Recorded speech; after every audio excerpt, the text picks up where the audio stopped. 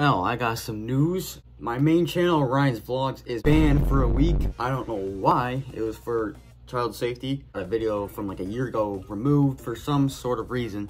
So I'm gonna be posting this on this channel. I don't know how many of you are subscribed to this channel, so hit the sub button if you want new updates on the channel or anything like that. This is an update video. We're out for a week. A video from last year, like fireworks or something like that. And I got taken down for child safety violation. And then it gave me my first strike. I got my first YouTube strike.